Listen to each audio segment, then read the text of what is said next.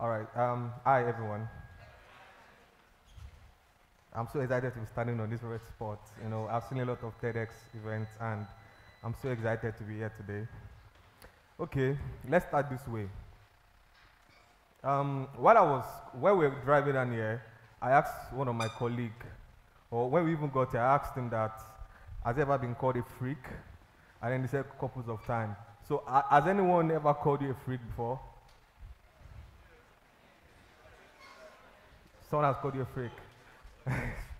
Okay, if you've not been called, have you been called a weirdo before? Okay, weirdo is another word for freak.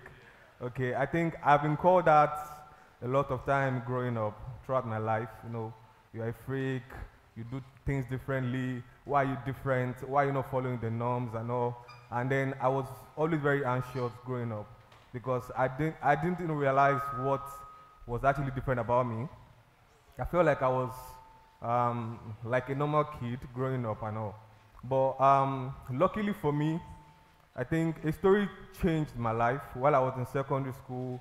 I remember I used to be the class captain when I was in secondary school, and I used to select those that would represent my class every Friday for a debate. And then one day, the guy that was supposed to represent my class ran away because he was very anxious. And then my principal told me that, okay, since you are the class captain, you have to represent the class. And I was like, wow, the table has turned. And then I climbed on the stage, and then I was very excited, and I was just rambling, speaking grammars and the likes.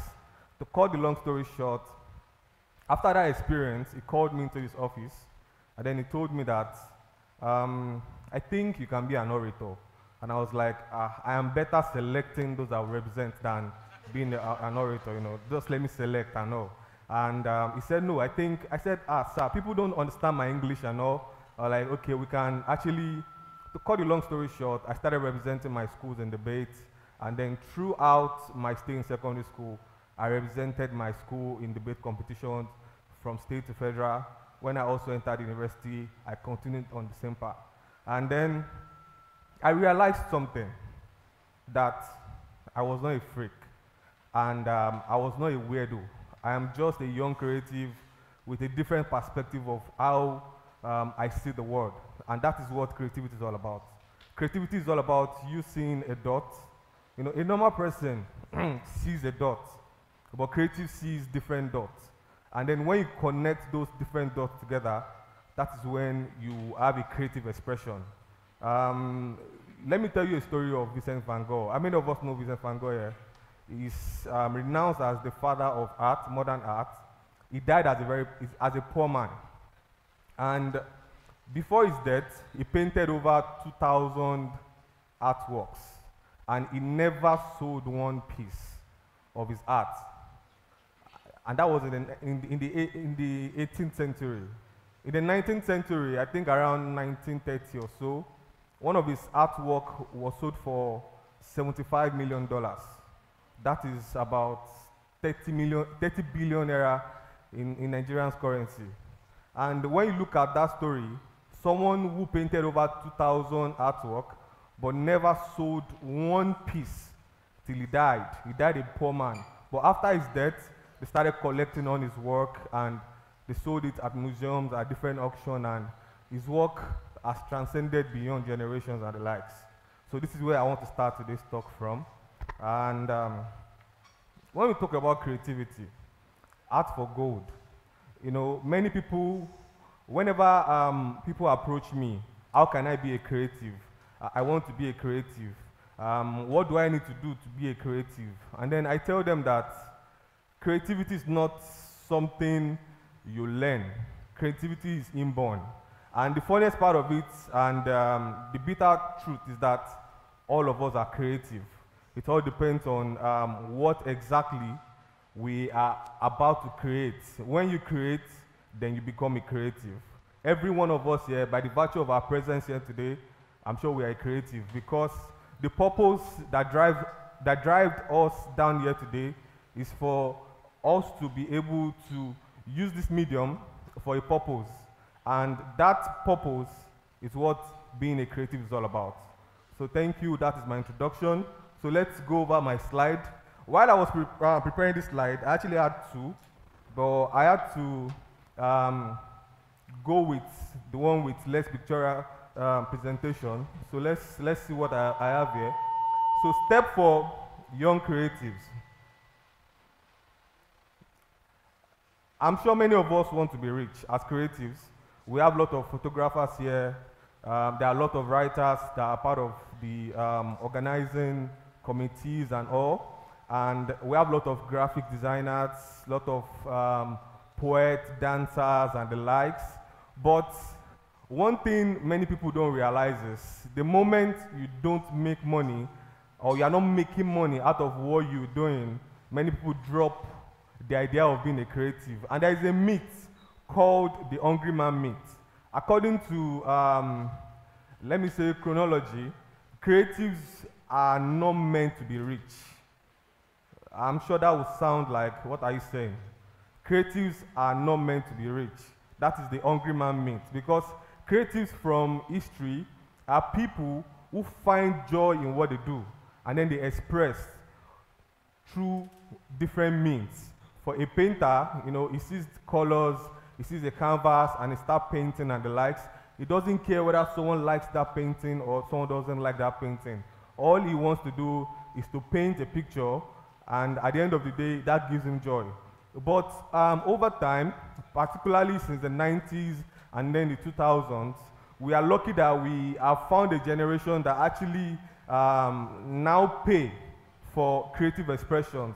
People pay as much as 5,000 naira, 10,000 naira to watch a whiskey show, a Davido show, and people pay as much as $1,000 to actually contract a graphic designer for a job. People pay as much as $2,000 to call a photographer. The reason is because we are lucky that the generation that we are now found purpose in paying young creatives. But according to history, creatives are not meant to be rich. But the major reason why that idea, I'm sharing that idea, is because when you imbibe that idea into your lifestyle or into your beginning, it gives you less pressure.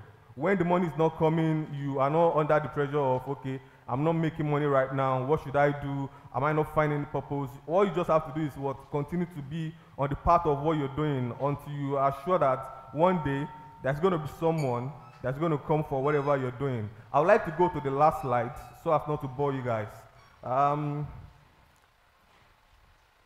To be a creative is to be weird. What do I mean by that? To be a creative is to be weird because many a times what you see is not what everyone sees. While we were in university, I was actually happy when he was talking about the fact that he started his business expression when he was in school. While we were in school, I think that was in 200 level, we started an initiative called Imagine Cinemas. And how did it start?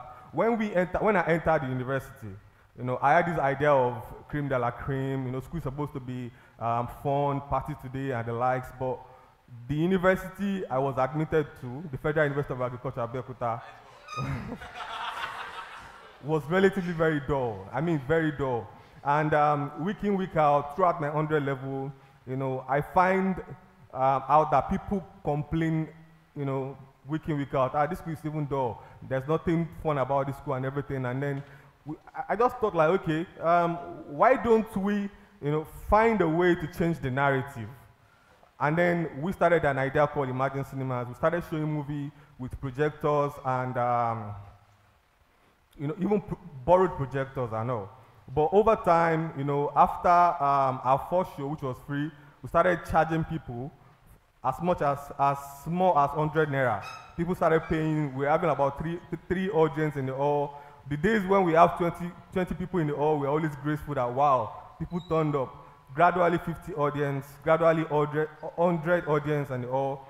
And then fast track to 2008, you know, we partnered with a cinema to show a Nollywood movie. We brought a professional projector to school, and then we showed our first professional Nollywood movie with a professional projector for 300 naira, and the turnout was very massive. And we're like, wow.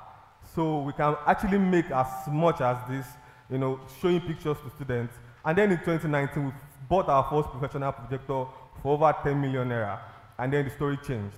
Now, we show movie in FUNAB, Babcock, UI, Ilorin, we even handle private screening for multinationals like UBA, Zenith Banks, and the like. And there are a lot of multinationals that also invite them to their house to come and show movies and all. Where am I driving to? The reason why we did that was not because we were after the money. It was because we wanted to change the narrative, which was very important.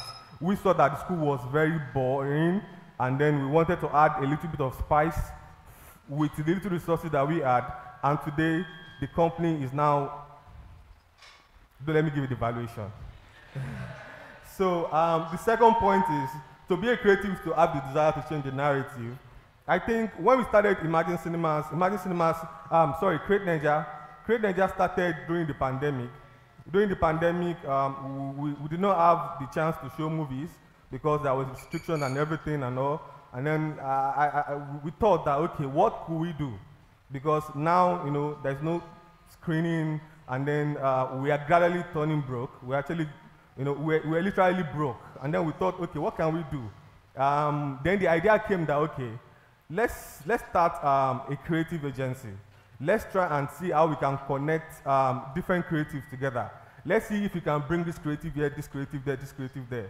During the holiday, during the coronavirus, I got a lot of remote jobs. I was lucky to get a lot of remote jobs. I know that were paying me $100, $200, $300 and all. And I was like, okay. And then whenever my clients want to give me jobs, they ask that, okay, do you have someone who does this, who does that? And I was like, okay, why can't I bring all these creatives together? I know. And then that was how we started the creative agency. We started from Abeokuta. Now we are in over 30 campuses. And then now we are in 6 countries. We're in Nigeria, we're in Ghana, we're in Kenya, we're in Sierra Leone, we're in Uganda, and we're in USA. 2022, we are planning to expand to 4 other African countries. That is we trying to change the narrative. Now, by changing the narrative, it doesn't mean we just want to start listing statistics. What changing the narrative is all about is making sure that you are influencing people's life. You are creating a legacy that will pass the test of time. The next point is to be a creative is to be playful with your imaginations. When I was growing up, yesterday when we came into town, I and a colleague, we went to my house, and then I was showing him that, okay, when I was young, due to peer pressure and the likes, that is the mountain where I always go and read and write, because I'm a writer. I know. Whenever I'm trying to relate with other students that, okay, let's write this, let's write that, let's work on this project, everyone is always feeling like, well, what are you talking about? This does not work. How can you be a writer and say you want to make a living out of it? But I am telling you, for every multinationals, for every organization, if writing is not the basis of the organization, then the organization is bound to fail. I don't know if you all understand.